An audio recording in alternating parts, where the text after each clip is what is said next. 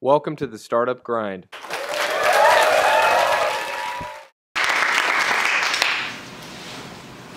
Thank you.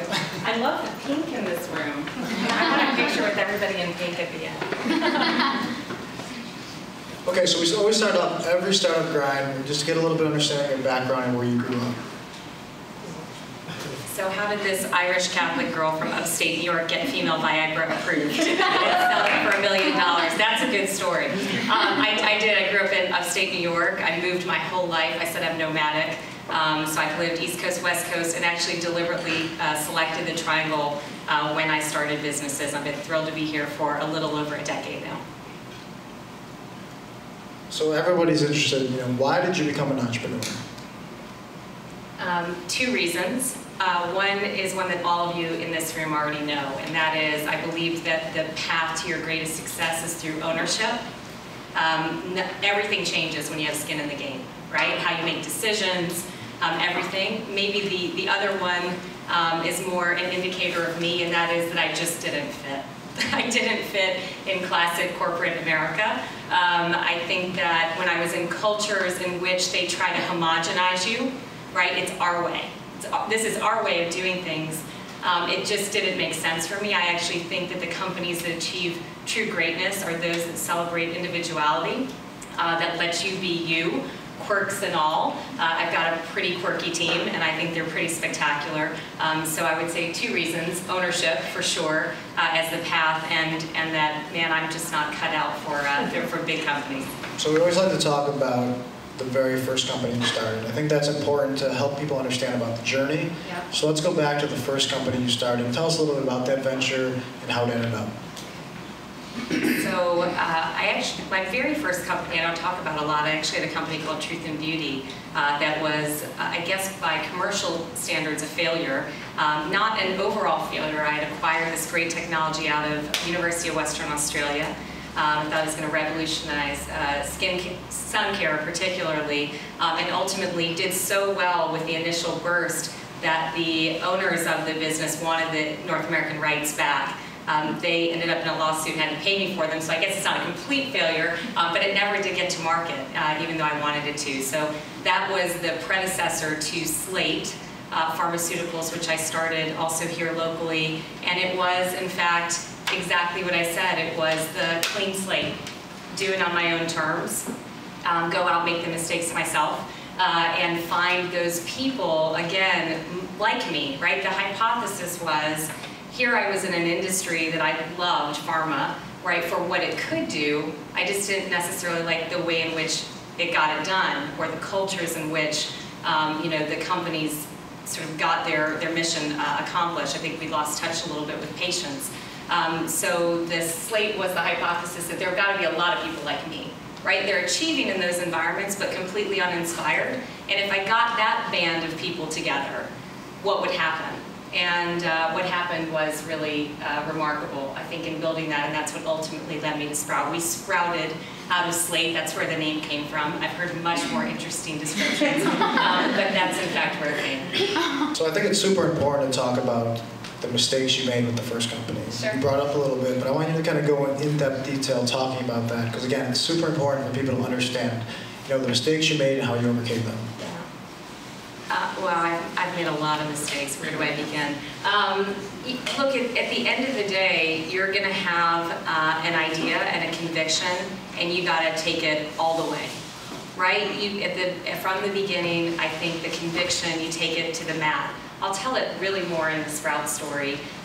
When we got involved with that, I thought, win or lose, we're going to have this conversation, and it's going to be evidence-based.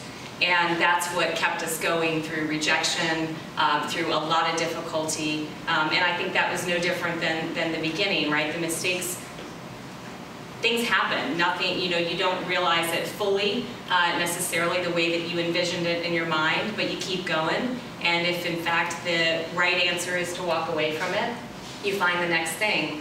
And you find the conviction in that, and you see it all the way through, whatever that outcome is. For us, when we started out at Sprout, the goal of the team was never to get the next $1 billion drug approved. The goal of the team was to change the conversation about female sexuality. And when that came, I think great success came alongside of it. But our definition of success is that women today have an opportunity to make the choice for themselves whether or not they want treatment, medical treatment, for what we've known as a medical condition for decades. When you and I met, we sat down and we talked about Sprout. So let's go there and really tell us. A lot of interesting stories. I didn't know much about life sciences until we had that conversation, but it's very interesting. So let's go back and talk about why you started Sprout. I know the mission behind women's health, but why you started it, and really just talk about building that company to where it is to the exit. So Slate was a company in male sexual health. So I knew it on the guy side. And because of that, I would go to meetings, the sexual medicine meetings. Who knew there was a sexual medicine society, right? Any of you who've heard me talk know that I love to say I'm a card-carrying member of the Sexual Medicine Society, which makes me a great guest at a cocktail party. So here I am in this world, and I'm cheering on completely from the sidelines that finally we're going to have one for women. At this point, there are 26 FDA-approved drugs that treat some form of male sexual dysfunction, and not until last year was there one on the board for women's most common sexual dysfunction.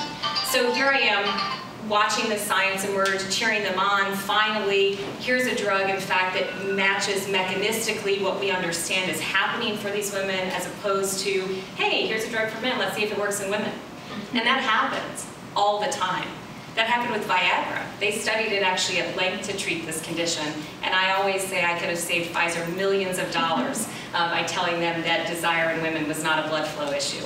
It's in the brain. And the truth is, it is in the brain. So here's the great stuff that was emerging, right? There's spectacular science here. We know from brain scan imaging that women with this condition, hypoactive sexual desire disorder, HSDD, they have a different response. So put two women in a PET scan and a functional MRI, expose them to erotic stimuli. The woman with HSDD, her brain does not light up. It does not deactivate in the prefrontal cortex to go into the sexual experience. So the aha moment is, here's a company, great science, they get turned down by the FDA and they walk. And I'm looking at the science going, wait a minute, is everybody else looking at what I'm looking at? Because there it is in black and white. Right? We understand this scientifically. The reason they were walking away is because we have a very firm narrative that all things in the bedroom for women are psychology, and all things in the bedroom for men are biology, as witnessed by those 26 drugs, one of which was mine, right? That makes no sense. We actually, all genders in here, we bring both things into the bedroom with us, biology and psychology alike, and women who had a biological issue that was getting in the way of their sexual desire, we were not addressing the need, and that just didn't seem right to me. So that's where it started. How did it go from there? What do you do? We did actually something that seems unbelievable. We spent a year talking to women, right? I'd like to say if Sprout had a superpower, it was empathy. In fact, that's what I did. Sat down with women and said, what is this doing in your life? What is the definition of success? And having spent a year seeing, I think, firsthand just how devastating this was. Look, sex for us is the joke, right? I just said that about being at the cocktail party. That's the light way to talk about it. People say, well, no one will ever lose their life, right, from HSDD, but they may well lose their life as they know it. Things happen in their marriages, things happen to self-esteem, and I think spending a year with women really informed why we had to do it, why we had to see it all the way through, and it required actually that I sell off my other business to take this on, which, by the way, you guys know in this room was really hard because we were finally out of that startup mode. We were finally really we'd hit our stride, we were growing, we'd become the second most prescribed testosterone among urologists, which was no small feat. The only company that was ahead of us was actually the one who first introduced it to the market back in the early 2000s. So we'd accomplished a lot, but that spending time with women made it very clear what we needed to do. So we sat down with the FDA. We got it a year later. We sat down with the FDA. We said, do we understand the path forward? They said, yep, there you go. We went off. We did the work. We did a huge pivotal trial, a lot of additional challenge studies with the drug, and then when we got back, they got a review period. 6 months later, we met all of our endpoints, right? We were feeling good. We had done the work. And I thought, look, I get this from the male side, like here we did, we've delivered the goods. And at the end of that review, they said, no. And that was probably our lowest moment, right? Is it over? They've just said no, despite the fact that we've met the endpoints in the trials. And I think that through the whole process, the gift to us was that women wrote us every single day. So those same women that we'd spent time with cheered us on, told us why we needed to keep going. And so at any of our darkest points, I think any one of us in the company probably went to our email and read those things. And one woman in particular along the way actually had been in one of the early clinical trials for us. And she'd written me and said, I want to tell you about my experience. She was in what's called an open label trial, so she knew she was on Addie. And so she lived outside of DC. I went in to sit down with her one of my trips up there, and you know, she walked in the room and she was in charge. Like total type A, owned her own business, raised 2 beautiful boys, told me about her house, which sounded like an HGTV home. She had a great marriage to her husband and basically said, but I'm waiting for the day that we divorce. And she said, I've succeeded in every aspect of my life other than this. And I looked at her, and it was, to me, the portrait of a woman. She had completely sort of turned inside. I think this is a woman who had raised her hand time and time again. Something's wrong, something's different, this isn't right, I'm not happy with this. And I think she had been, because of that narrative, regrettably dismissed. You have small boys, you're super stressed, and it was that writing off the psychological basis of it. And so of course I say, or can I show you something? She says, sure. I flip open my MacBook, I'm totally geeking out with brain scans. Like, look at this, here's the prefrontal cortex, blah, blah, blah. And I have totally lost her. And I turn to her and she's pouring tears. And those who know me know I'm a crier, so as soon as she's pouring tears, I'm pouring tears. And it was that moment of, this is why we're doing it, this is validation. She now knows it's not me. I knew all along something was different, and I think fundamentally that advocacy, I think that women need to have in women's health, that departure of our industry from funding that propelled us forward. So what did we do? That's my story to say, that story made me say, you know what? I'm going to dispute the FDA. So that is a path available to drug manufacturers. I like to call it the road less traveled. So we made a decision to dispute. And when we made that decision, the FDA has to agree that you have merit to that dispute. You go to what I affectionately call the Supreme Court of the FDA. That's not really what they are, but it's a panel who basically hears your case. They hear from you, they hear from the division reviewing you, and as a result of that, they gave us a path forward. We then did additional studies. They had another 2 actually public meetings, one in which they invited in women and just listened to them. And that is the best thing we can do in healthcare. Who better to inform our decisions than the patients who are living with it? That was wonderful, and I give FDA big credit for having opened their doors to the public, and I give big credit to women who dared to show up and open the doors of their bedroom to tell a federal agency what's going on. That required extraordinary bravery. Those women are why this drug got approved. And ultimately, that scientific group weighed in, 18-6, they voted to approve us, and we got it done.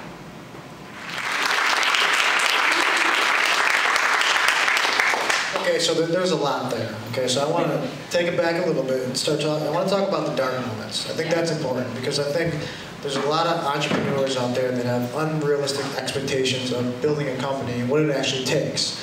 So go back to those dark moments and really talk about how you persevered through them, how you got your team through them, most importantly. What did you really do and say to get your team through those dark moments?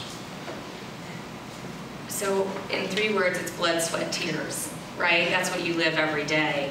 I don't know that I have any wisdom more than anyone else in this room, other than the conviction keeps you there, right? And for us, we were a company that surprises people, that we were 24 people actually in our headquarters here at the moment in time we got this approved.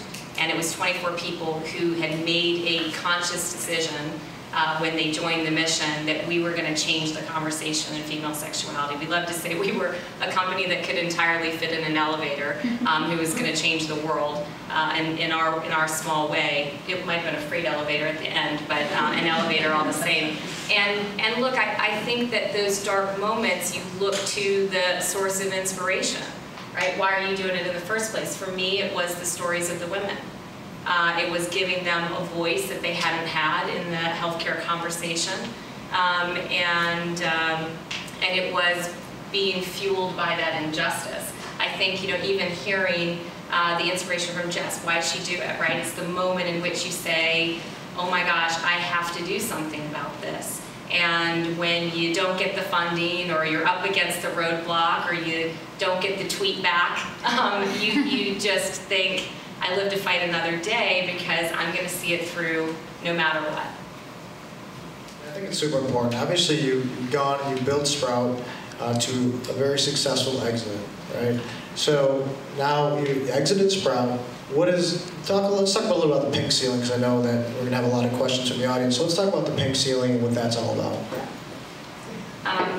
So the pink ceiling, and I've got a great group of my team who's in here tonight. You guys raise your hand if you're here from the pink ceiling. All women, and spectacular ones at that. So this is the luxury of now having successfully exited a couple times. How do we help propel others to success who have breakthroughs for women? So whether it be helping in go-to-market strategy or through investment, that's what we're all about. We're not a VC. We're some weird hybrid between VC meets incubator. I brought my team with me, people who, quite frankly, also don't fit in big environments. They're builders, and if we can really help roll up our sleeves, sit alongside you, and get you to the finish line, that's what we're here for. On women initiatives, do the founders coming to you have to be women? They don't. In fact, our first project that we have announced, my focus is, are we breaking through for women? Breaking through either in a social conversation that I believe is very important that we're having, or maybe breaking through and opening a category, right? Our greatest legacy with Addie will be, in fact, if many more products come to market. No drug is one size fits all, so women will benefit from a variety of options. In our first partnership, it's in fact male founders who are working on a nail technology that detects if there's a date rape drug in your drink. And that just blows me away from the perspective of the technology, how good it is, as well as just what this has the capacity to do in the conversation we're having right now around campus violence and how we address it. I have a niece who's a sophomore, and so this is near and dear to my heart. It can't get to market fast enough, and we're delighted to be now rolled up sleeves alongside them, helping that happen. You're taking on this huge initiative, obviously, and then going to invest and essentially consult in these companies. And you just launched recently, so tell us about essentially the first time. I guess it's been 30 to 60 days around that. So just tell us about, let's just go back, just tell us a little bit about those first days and how everything's going with you so far. Let's see. We're still trying to get into space, so we're looking forward to that. But that's kind of the breed that we are. We'll roll with the punches. We've been overwhelmed, in fact, by how flattering it has been, how many people have come to us. And we're really going through these pink pitches that have come our way. So our days are not unlike your days. It's morning to night, living, breathing the startup and the challenges that come with that right along the way. Bandwidth, how do you manage it? How do you decide what to take on, what not to take on, how to spend your time most wisely? So we're in that stage right now, but delighted by the opportunities that are in front of us. So if somebody wants to pitch to you, what do they have to do? Do they send you something? How do they get in front of you to pitch what they're trying to do? Yeah, it's really straightforward. Go to thepinkceiling.com. We have a pink pitch right on there. Our site, here's a perfect example. We got some wonderful press attention Our full site isn't up yet, so not all of our criteria are there. So the folks who get in first maybe get a better deal because they're not having to meet with such rigor all the criteria out there. But the team is communicating back with those companies right now just in the things that we're looking for and if they're a right fit for us. So anybody has something, send it to Cindy soon, please. That's super important. So before we open up the questions, I really want to touch on the female founder thing. And we do live in a world that's dominated by male founders. So being a female founder, how do you overcome a lot of those objections that you're going to face when building a company? So you guys can imagine me, right, showing up to JP Morgan Healthcare to talk to a bunch of bankers about female Viagra, right? All in pink. So look, I think that you learn along the way, and for me in particular, because it was a sensitive subject matter, because there was going to be giggles at the front end of it or jokes, I started with the brain scans, right? I would point to the brain scans. Are we all looking at the same picture? And I think that that helped overcome it in just my particular area, addressing the conversation from a database way, if you will. But look, I think for every female founder in this room, you know exactly what you're doing and why you're doing it. And when you show up there, that's going to come across. So I'm delighted that there are more people focused on investing in women, that finally we see more of that diversity in funds and everything else, but we still have a long way to go. So what is the greatest piece of advice you'd give you have a woman that wants to start a company, Yeah. She's got an idea. Yeah. What's the one piece of advice that you'd give her to move forward? I know this one. Be unapologetic. That is my advice to you. Unapologetic about your mission, why you're doing it, how you ask for what you need help with.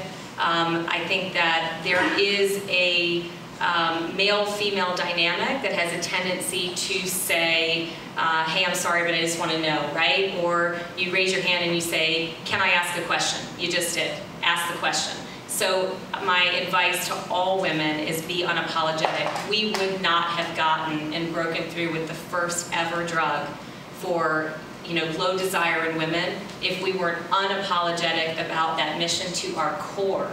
To our core, we had a lot of critics, obviously, along the way. They were either scared of medication coming forward in this category, or they didn't understand patient advocacy at its heart, and this was a wonderful modern-day story, if you will, of patient advocacy, and we were unapologetic. It was our greatest privilege to have a front row seat to that. And I think that in our industry, we stood out in that way because there tends to be a fear-based way of doing business.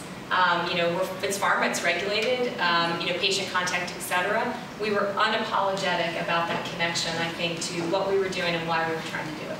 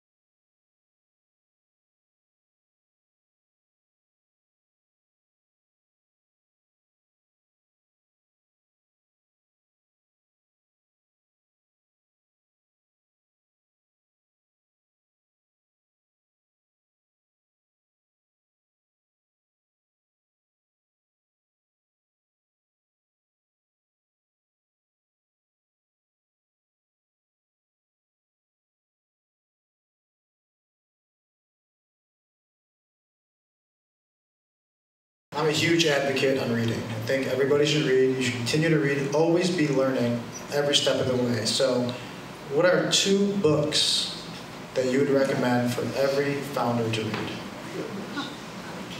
Killing me. Let me see. So I'd like to. I might admit that I read in Twitter world, so I don't read The Expansive. But I've read some great articles today that I've already shared. No, I'll tell you. I'm going to go with one book, and I have one that I've always loved. And it's Purple Cow. Does anybody know it in the room? It's a little old school at this point, right? But Seth Godin, I think, is one of the most brilliant minds in marketing. And here's the concept, basically. It is, imagine you get to go on the vacation of a lifetime next week. You fly on that new Delta Direct to Paris, right, with your significant other. You get off the plane, you're driving, and you're like, honey, look at those cows over there in the field, right? Isn't it so beautiful? About 10 minutes in, you're not even going to notice them anymore. That's just the truth of us. We're inundated with everything. It's our sort of attention span today. But if there was a purple cow on the side of the road, you'd wake up, right? It is about standing out in a sea of sameness. And I think that book really is a lot of the philosophy I've applied to my companies. I've found the people who stand out in a sea of sameness, the people who didn't fit in those organizations that homogenized, everybody as best they could to their way. And I think that your approach should always stand out in a sea of sameness. So purple cow philosophy, I'll call it a pink cow. You are too. Yes, So one last question. I'm trying to respect time here, and I know we got off to a little late start, but I wanted to bring up all those great companies. When you think of the word successful, let's just talk about female founders. When you think of the word successful, who is the first female founder or business leader that comes to your mind? Sarah Blakely, because all women wear Spanx. It might not be inspired, but hell if it's not true. And she made $1 billion doing it, and for that I bow down to her. Like, look, this is as basic as I know a problem that you might have as well, and here is the solution. So look, I'm a huge fan of the work she's done. I'm a huge fan of value creation. And I think this is one of the conversations that as a room tonight of entrepreneurs we should all be having with one another, because we talk a lot about social entrepreneurship. I consider myself a social entrepreneur. I want to do the work that is going to have an impact sort of larger than my little piece of it, if you will, in the world. And yet we can't lose sight of, are we a for-profit or a non-profit, right? You will do the best good. You will give the most back if you create the most value and then ultimately pay it forward. And I think the old school mentality is, get as much as you can and then give it away, and that's fine. I think you can be more thoughtful than that in the supply chain or wherever else on how you do it, but ultimately it is your job to create value. And I would say, in those moments when you're analyzing your business and whether you've got something there, you really do have to consider what is this exit? What is the value creation? Whether or not you've got something really viable. So what I want to do is turn it over to you guys to ask some questions. I think it's super important. I don't know all the questions, so I want you guys to come up. Or let's just stand up and make it easier. Just ask your question. Again, this is our first time really delving into the life sciences world. We're mostly in the tech side, so I think it's super important. Come up, ask your question, and let's go from there. So who's going to be the first one to ask a question? Go ahead, CJ. CJ and I are going to swap out our outfits. Yes. I didn't think about that when I wore this today. Thank you so much. I actually signed up on Pink Ceiling to pitch, and I hope I get selected to pitch.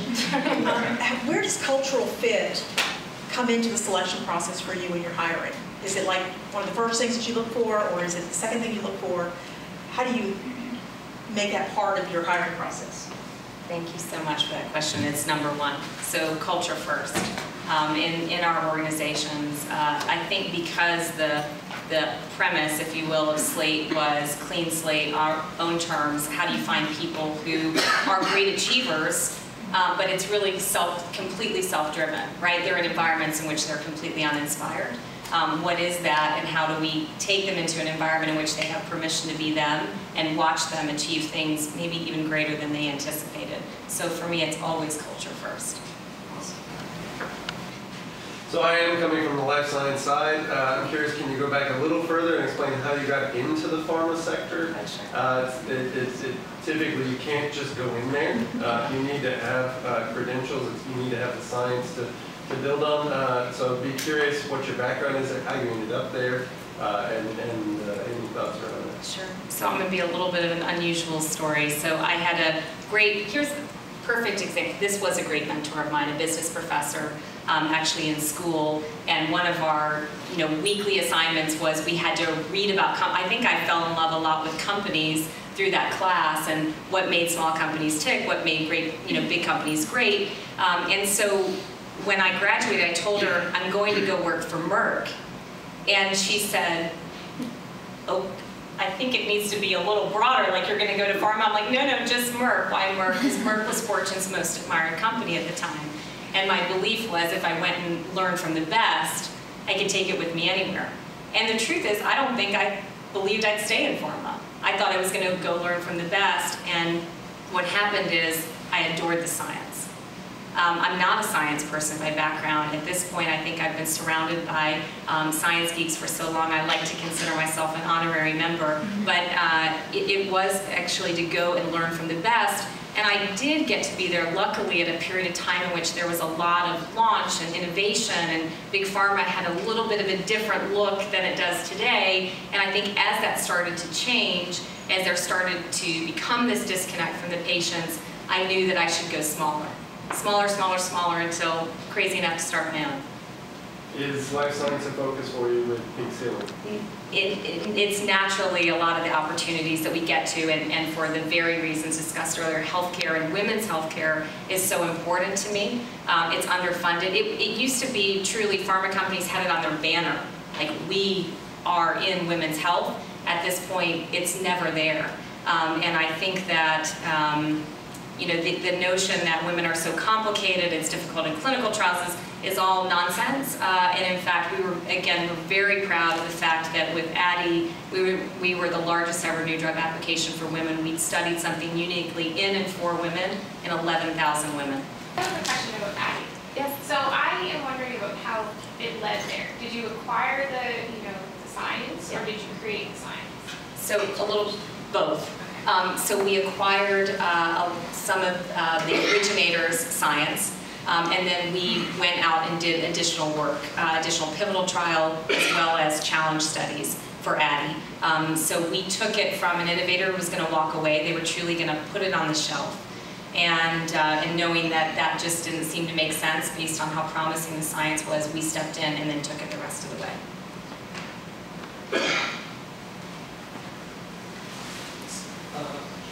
When one is starting onto the journey of Come a little closer, we can hear you. When one is starting onto the journey of entrepreneurship, so do you think one should have a backup plan, or we should just go and give 100% of it? I don't believe in backup plans. All in until it's clear, right? I think if you have a backup plan, you're leaving something in your mind for an out, and you should be so convicted that you're going to see that one all the way through.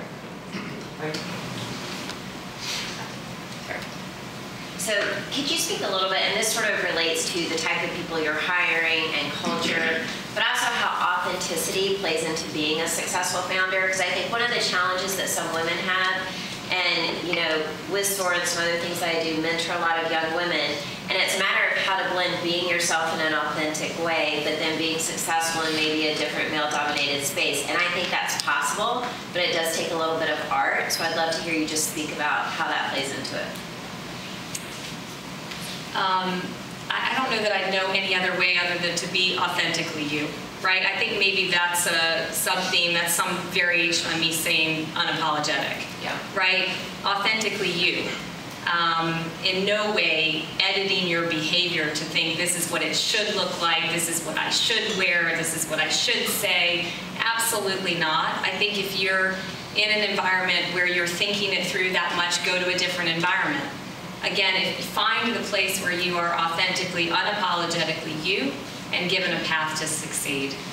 There's no other way, right? In fact, I think from our standpoint, the authenticity of why we were doing it, of the the types of people in my team that I was so privileged to be surrounded by is they authentically were in it for all the right reasons, and that connected with people. And that gave us the advantage of women telling us their stories and opening up the doors of their bedroom and helping us really be a better company and organization to answer the need. Jess? Do you feel that entrepreneurship is more nature or nurture in person? It's hard, right? Because I look at it through my own lens. And my lens is that I'm that way, right? That I don't fit, that I go to big environments and I'm like, yeah, no thanks. You move along, start something else. So, you know, can it be taught? I think you have to have the gut instinct that is some difference. If you look around, like if any of you in the room look around, you know, to your friends who maybe aren't gutting it out in the same way you are, they're more content.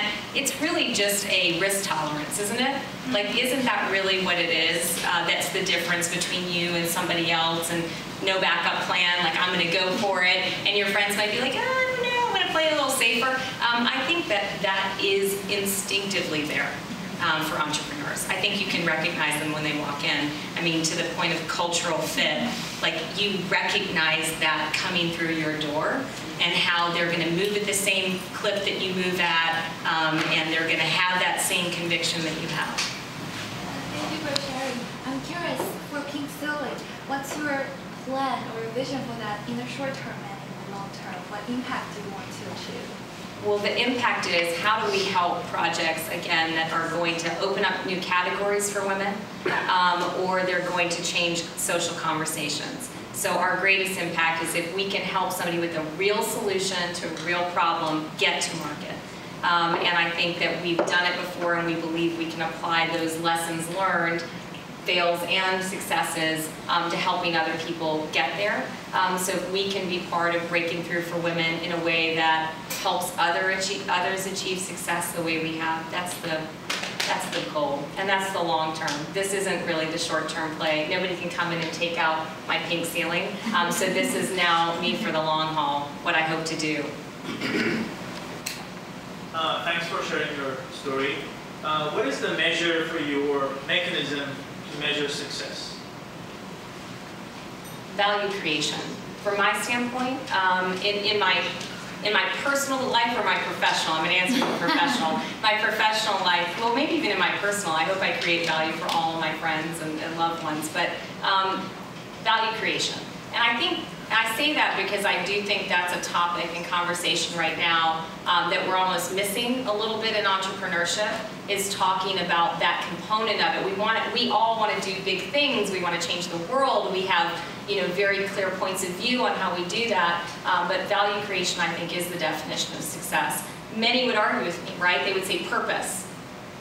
Just having the purpose and the moxie, if you will, to go out there and do it is definitionally successful. I think that's great, but ultimately success is going to be defined on what you do with it and what value you create from doing that. What can the region do, or what are you not finding to enable entrepreneurs? What do we need more of?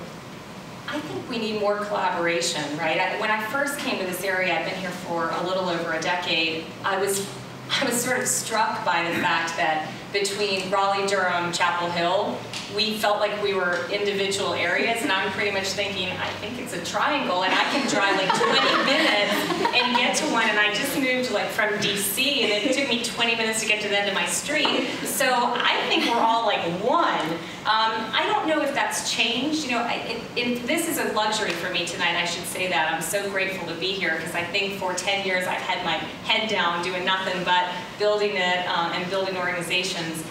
But I think that's still there. I think there's still that sort of infighting between the three, and if you think about if we combine efforts, what a formidable force we would be. I'll tell you what I did after exit. People say, where'd you go? Did you go to, you know, Tahiti or something? I was like, no, I went to Silicon Valley. And people are like, what? That's a bad answer. But you know what? I did it on purpose because I raised a lot of my money actually through private investment. So partially because people told me I couldn't do it in pharma, and that made me want to do it. And then, you know, it just happened that I had wonderful investors who also were very committed to the mission.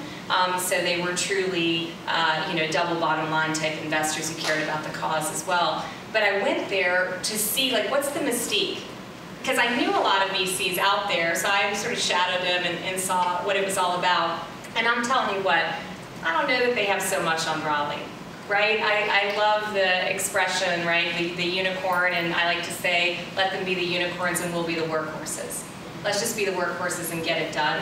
I think that's a mentality in this area and a true strength that we can work off of. Not so much entrepreneur side, but how did you perceive the difficulties, I think, that exist as a result of insurance companies also looking at women and issues with women differently? Yeah. Because who's going to pay for a lot of products? Yeah. So in our particular case, we actually had a conversation around parity that was very helpful, right? We knew that 80% of men with private managed insurance had access to one of the PD5s. Those are the Viagra, Cialis, Levitra type drugs. And so for us, the conversation began with, well, if 80% of male lives get access to one of these, wouldn't women have access to it? So I think maybe it's unfortunate that that was the construct of the discussion, right, that we had to come in from that basis. We do have a long way to go, I think, in women's health.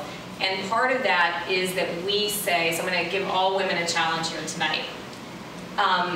We love to say, women are complicated. And we as women often go right, yes we are, right? Not good. We're all complicated. Sex is complicated. Male or female sex is complicated. And I think we get almost a pass, right, by saying that. We get a pass by saying that in terms of clinical studies. We get a pass by saying that in conditions that uniquely affect women. We sort of just, easiest way to make sure that no progress happens is to say, oh, that's complicated. So I'm going to have all women leave the room tonight and not do the complicated anymore. Because in fact, men are being harmed in that too, right? We are underappreciating, I think, the full picture with you guys too. I don't want this to be just pharma-based, but I understood fully the whole men's sexual health. Yeah. Does this work in women? Why do you think, and not just pharma-based, but why is there such a gap in healthcare with treating that, men's health, Viagra? People pay cash for Viagra. They'll mortgage their home, but women's health getting stuff developed the gap was crazy. I mean, I understand the testosterone market. What can I put that on a woman? Sure. I'm just curious what your thoughts were from an insider standpoint. I think it really is as simple as we automatically accept the biology in men. We just accept it. We address it. We're very scientific about it. I think with women, we create this constellation, if you will, of complexity and psychology at play. I mean, it is the story, right, of the woman sitting next to me and knowing full well that something had changed. So women with this condition, they've known a normal before. It has changed. That change has persisted. It's causing profound distress. By the time most women got into our clinical trials, they lived with this for 5 years, right? And yet she had been patted on the shoulder and said, like, you're stressed. You have boys. You're busy. And I think that's the why. The why is that when you get to medicine, you consider all the factors, right? You consider biology, you consider psychology, and we overweight psychology with women and frankly overweight biology with men. That's my belief. When you're building out a concept, is your exit strategy flexible, or is it kind of burn the boats at the shore? Like, how does that come into play from the beginning all the way to the end? Yeah, I think you always have an ideal probably out of it, but you've got to play it with the oh my God, I was about to say backup plan. I take it back. You've got to look. For us, we knew there were two versions, right? We were going to take the company public, and fund the launch, or we were going to ultimately sell it to somebody who probably had better resources to take our baby into the world at large. You know, I've never built a global pharmaceutical business. It's not my strength. Addie's a global brand. It needed a global footprint. So I think we had a clear sight of what it was, but knew that we also had the ability to go out and do it ourselves if we needed to. At some point, somebody was going to come in and take us out. Gotcha. Is there always two avenues, or is there ever a chance of just one way? Just one? Well, I think there's one way that you're determined to see through, right? Right.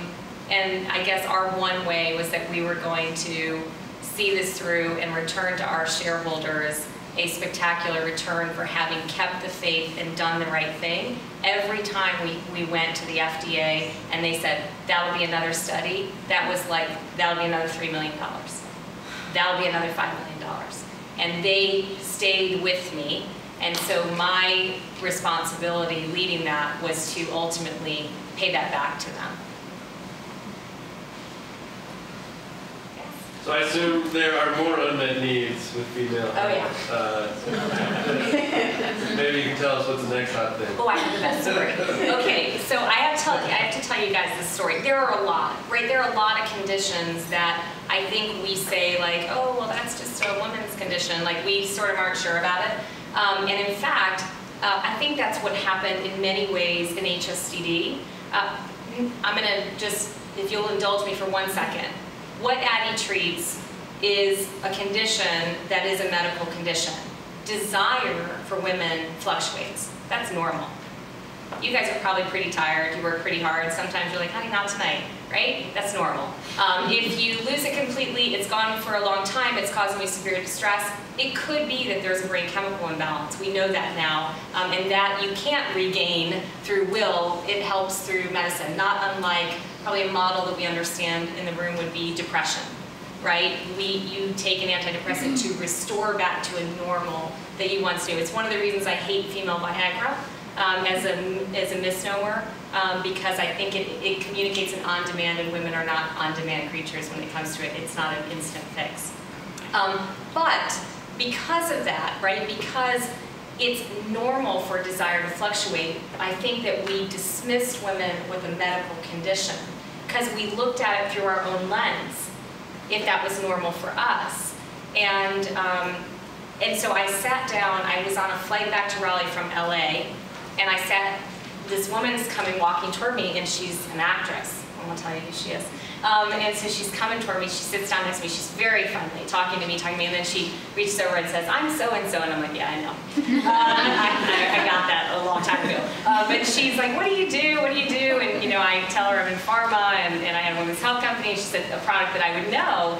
And I said, well, yes, the media calls it female Viagra, that's not really what it is. And she's like, oh, I don't know how I feel about that.